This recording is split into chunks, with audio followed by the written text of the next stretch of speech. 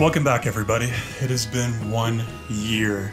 Alessandro, 1 year ago, we were just starting this channel, and we wanted to do something fun to celebrate Christmas together, and we thought, you know what? Maybe people want to watch us open and close our Christmas beer brackets. Happy holidays, and welcome back to the second annual Beer Brackets Christmas. Oh, how you doing, buddy? I'm doing great, my friend. I've been excited all days for this. Like, this is our Christmas party. This is our Christmas party. This is our work party. One of our work parties, Yeah. but it's a work party. Yeah. Oh, geez, man. I've been looking forward to this. I've been looking forward to this all year. And you know what? Guys, I have a little bit of a news update to lay on everybody before we get started. Now, Sandro, you know about this already, so this isn't going to be so much of a surprise to you, but for everyone who's been watching since the beginning, we have some news. We may have a lead on the white whale. We don't know. We may have a lead. I'm just going to leave it at that. But that's a big update. Alessandro, I think we need to get right into it. We don't want to wait too long. We all have empty glasses in front of us right now. It's the holidays. We got to get festive with it. Yes. And you've been telling me for days now, if not weeks, how excited you are about these two beers. And I can't wait to see. I honestly cannot wait to see what the first one is. So please get started and let's see, what are you opening your 2021 Christmas brackets with? Your Christmas brackets. Thank you, my friend. Thank you, my friend. I am excited, and you'll see in just a second. So I am opening my Christmas beer brackets with this amazing beer called Spencer American Trappist. What? This is the only Trappist beer made in America, and it has the logo and everything. That's so cool. And wait, it's not. It's not my. all. It's not all. The abbey. What else could there be? It's St. Joseph's Abbey. So I thought like that was perfectly fitting. There's a connection there, huh? A little bit of a connection. That's so cool, man. So they're the only American Trappist certified brewery that there is. Yes. I knew there was one, but you know what? I don't remember the name of them. So that's so cool that you have. I found it on the shelf, and not only is it the Trappist beer, but it's the Trappist Holiday Ale. I don't even know what to say. I don't even know what to say. Right? You took the opening Christmas beer bracket and you hit that ball right out of the park, my friend. Congratulations. I can't wait to hear about that one. But I'm really excited about this too, man. I'm really excited. I have never tried this beer. And I thought, what better time to try this? And it's a special occasion beer too. And you'll see why in a moment. And look at this cool fancy box. I actually told you about this one already when I spotted it in the store, but I splurged and I got it. The Fuller's Vintage Ale. So the 2021 Vintage Ale. Very limited release. Guys, we haven't talked about the Fuller's Brewery yet on the channel. They are a very historic brewery from the late 1800s out of Chiswick in England, out near West London, I believe. And so every year they have a specialty, what they call their vintage ale that they release. And on their site, they say that what they do is they take the finest barley and the finest malts and ingredients from that year available, and they brew a special beer with those. The head brewers get together and decide which ingredients they want to play with, and they brew a very limited edition special beer. And as you can see, it comes in this, it's a 500 milliliter bottle in a single little fancy box like this. It almost looks like a Scotch box. I was going to say, it looks almost like a Scotch. It does look almost like a Scotch. I have never tried this one before. I saw it on the shelf and I was just like, you know what? That's a little pricey for one beer if I'm just going to be drinking it on my own for no special reason, but Merry Christmas, my friend. Merry Christmas to you, my friend. Or to us. Merry Christmas to us. Oh, that cool, Look at nice that. little distinguished. Can't wait to very hear about this. regal-looking That's label. exciting. And this one says it has like some pretty interesting notes that I'm really excited to learn more about here. It says on the back, as with every vintage ale, this beer is brewed to mature over time because it is bottle conditioned.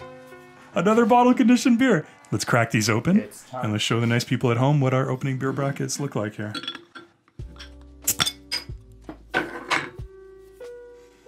Oh, wow.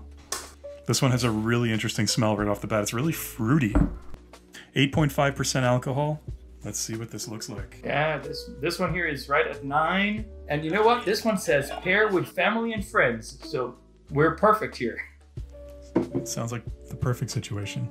Oh, look at that. It's kind of like a dark red amber ale with a really, really nice 1.5 finger head there on it. Yours looks like almost... That's very quad-like. Yeah, it's a little bit lighter, more on the ruby red, but it's dark. It's dark.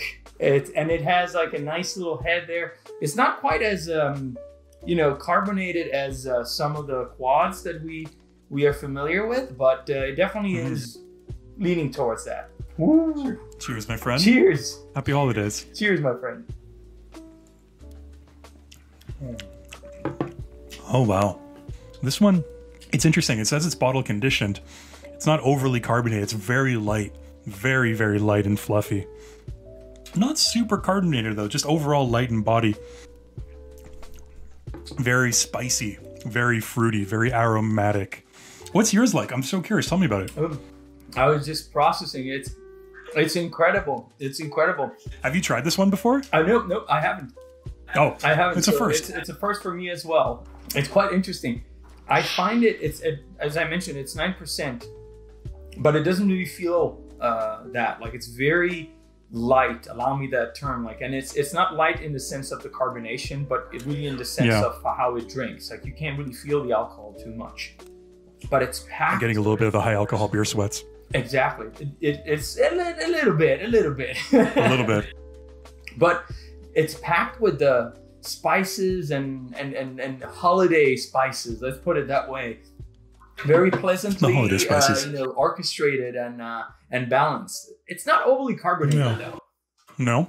I wouldn't say so. No, compared to when you think Trappist, like all the ones we've had, like normally the carbonation is up front. Like in this one here, I would say, it's toned down quite a bit. So it's a different take on the Trappist beer, I would say.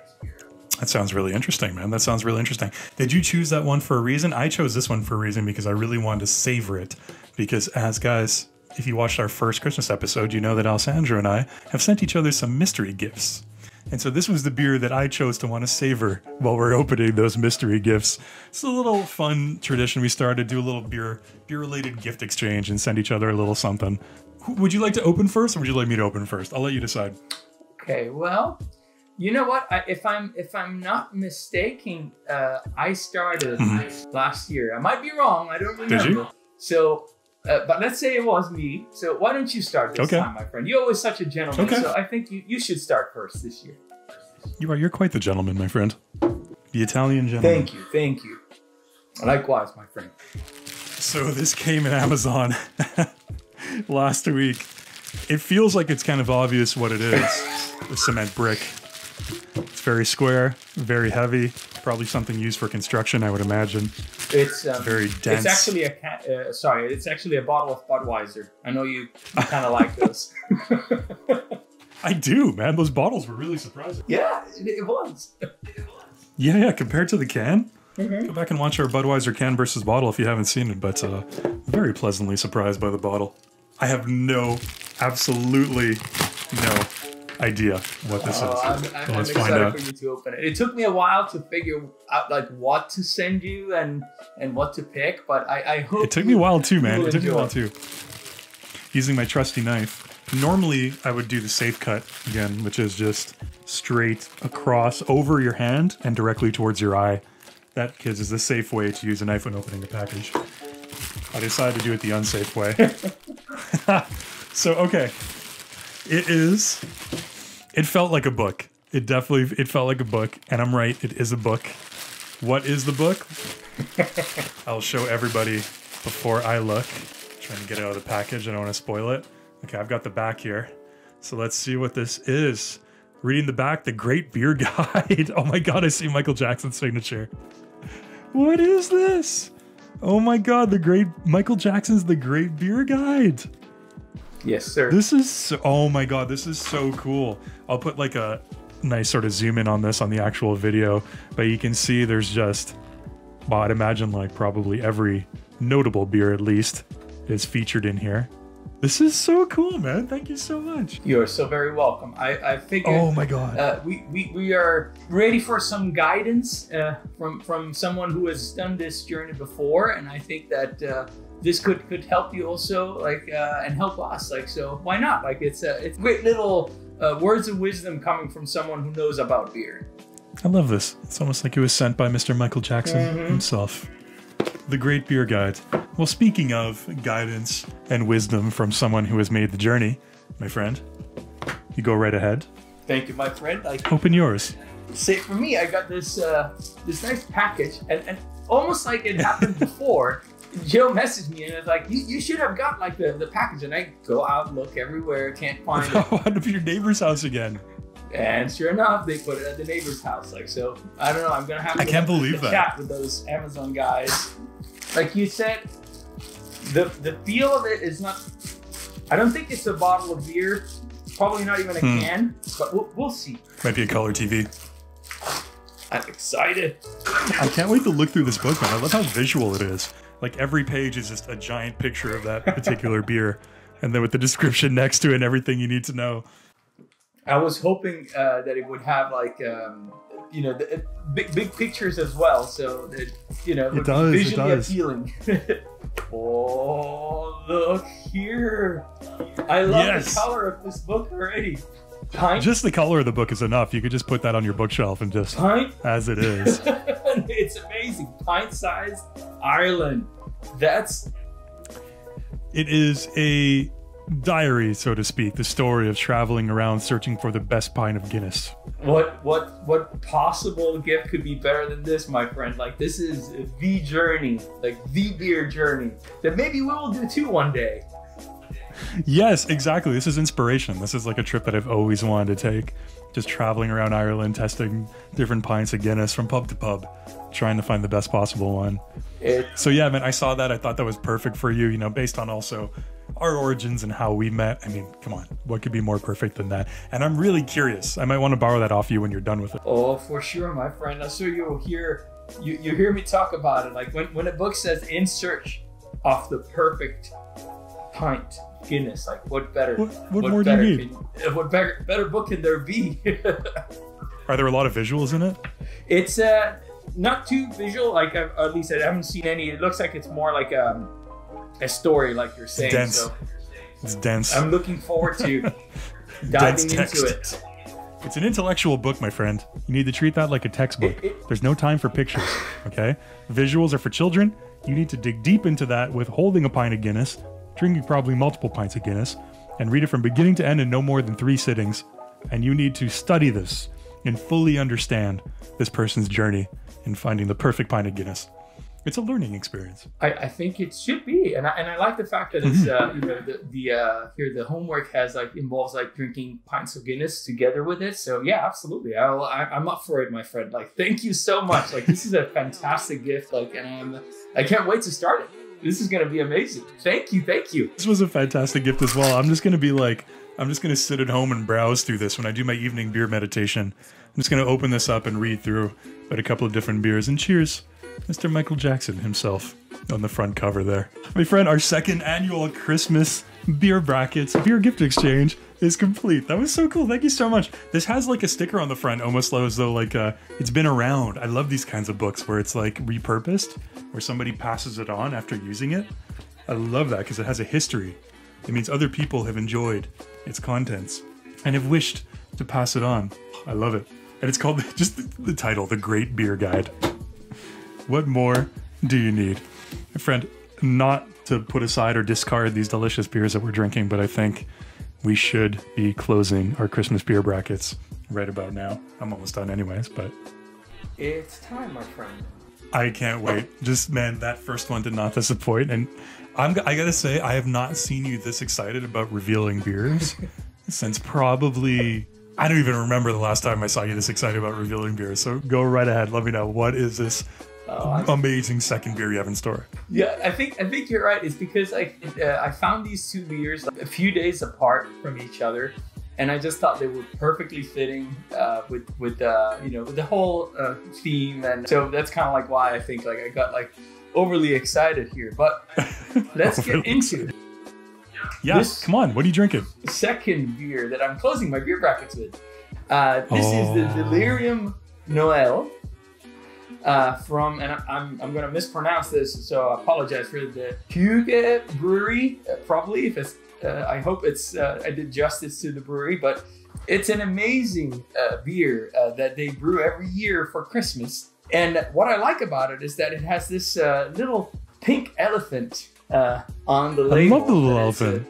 Comes from their Delirium Tremens beer that then has also the Delirium Nocturnum. One fun thing, and again, we could talk about this beer at the brewery for hours, but one thing I wanted to mention that I found out is that there is, in fact, the Order of the Pink Elephant, which is an order of people that is promoting not only the brewery, but traditions in Belgium. And I'm going to tell you this, that I found out recently. Michael Jackson was actually part of that order. You've come full circle with this. Ever since our Halloween episode, I mean, obviously we've had an intertwined relationship with Michael Jackson, but you have really, with these two, with your gift and this closing beer, you've done very well, my friend. You've done almost an inspired job in choosing beers, I must say. The Order of the Pink Elephant. Oh my Lord. Yeah. Okay, I need to know more. We need to do I think we need to do an episode just on the Order of the Pink Elephant, actually. I smell an upcoming Inside the Bracket episode on that beer legend. That's what I'm thinking. It's such a cool legend, so that's why I don't want to give too much information. And what are you closing with your beer brackets with, my friend? This beer, we've already talked about this beer. It's not on an episode that's posted on the channel, but if you caught our live stream with Nathan from One Man's Odyssey that we did a couple of months back.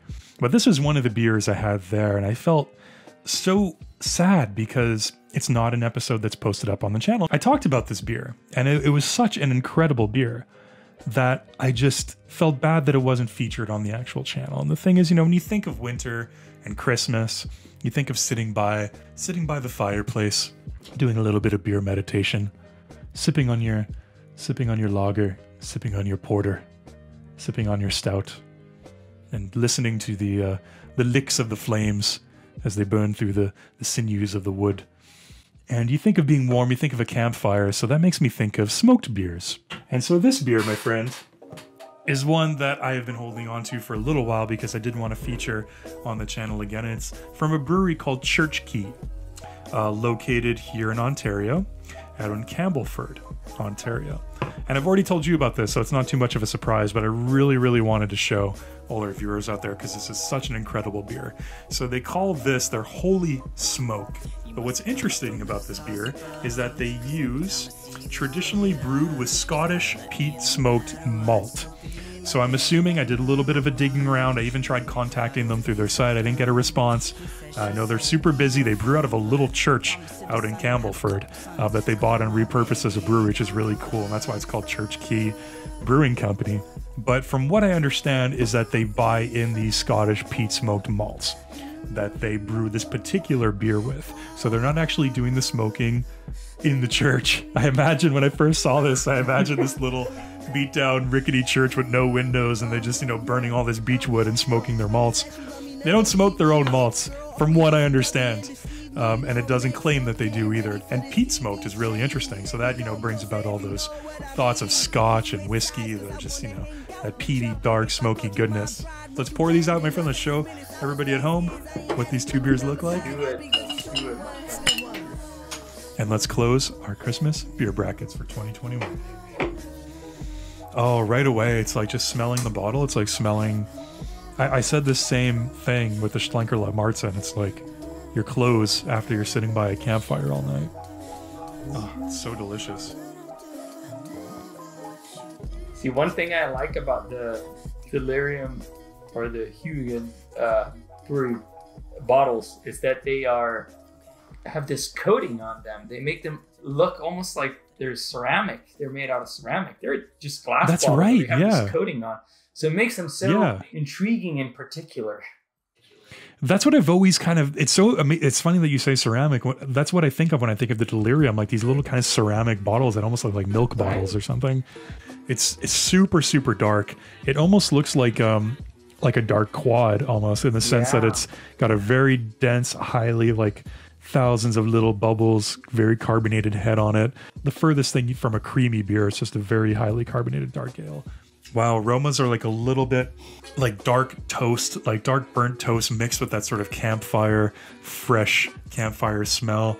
A little bit of chocolate, maybe a little bit of vanilla, some sweet undertones like that. What does yours smell like over there? Ooh, it's I was trying to identify some descriptors, but it interesting coming from the Trappist beer, how already the smell is way lighter and a little bit more malt forward, slightly sweeter on the nose at least. But it also has that like kind of Christmassy, different type of spices, like a different blend of spices. But you can definitely tell it's a holiday beer. It has like some of those like a little bit of nutmeg, cinnamon, and it just invites you in the glass. Like I can't wait to get in, my friend. Cheers. Well, cheers, my friend. I already took a sip when you weren't looking, but I'll take another first official sip. It's all good. It's Christmas. We made it to Christmas. This one, it's so good. It's almost like a sour. It's really fruity and really sort of, like think field berries, think like raspberry, blueberry, mixed with like a little bit of like a caramelized cranberry, something along those lines, a little bit of sweetness added in. And then you add that dark smokiness to it. And so it's a really nice sort of mix of tartness and just really savory smoke that's really delicious. That's nice. Do you feel like that the peat is coming across like in one way, or is it mostly just smoke? Yeah, it's definitely less campfirey. No, I use that term again, campfirey, than the Schlenkerla, because I think with the Schlenkerla you just get this effect that you can't reproduce. Whereas if you're just directly smoking your ingredients over an open flame of fresh burning beechwood, and that's freshly going into the beer, I think you're gonna get just an element there that you can't reproduce unless you're doing that directly. If you're buying in, let's say, how that would work when you're importing malts like that are treated or smoked or flavored, there's something lost from being fresh to, I would assume, to being imported. So it's a little weaker. So it's not that really strong burning wood campfire. So it turns more into that, like you said, peaty, like a smoky Scotch, where it's almost leathery more than campfire. Interesting. Yeah, on this one here, I mean, the flavor is absolutely Christmassy. You get that sweetness. It's a little bit more alcohol. Well, it's 10%, so it is 1% higher than the other. You can feel the alcohol, not in an unpleasant way, but it's definitely more present in this one than it was in the other one. And but yeah, that classic finish with all the Christmas spices. I call them Christmas spices just to make a generalization, but it's just very festive. And I don't know, it must be the elephant, but I just puts me in a very festive state. Like I like that they have this pink elephant as a logo or main symbol. Like it just I love that. It makes no sense, but maybe it makes all the sense in the world. My friend, this has been so much fun. I can't wait to dig in and check out my new Michael Jackson, my beer Bible. This is literally a Bible. It's a beer.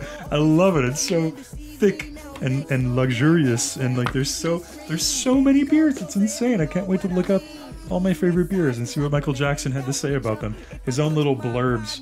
It's gonna be interesting, and on the same kind of idea, like I'm gonna be taking notes here, my friend, so that when we go to Ireland, we know where to go for the perfect pint. This is coming. This is coming. I can't wait. Everybody, happy holidays. Thanks for joining us. Hopefully this added to your holiday celebration a little bit. Hanging out with Alessandro and I as we kind of have our little Christmas party here and celebrate. Cheers to everybody there. Thanks for joining us. Take care. Don't forget to let us know down below, actually, what are you opening and closing your Christmas beer brackets with? What's your go-to beer for your let's say Halloween? What's your go-to beer for your Christmas parties at home with friends or family? Let us know. We're curious. Do you have a go-to Christmas beer? Let us know down below. Super curious to know. Cheers, everybody. Cheers, guys. And no matter what, don't forget to close your beer brackets.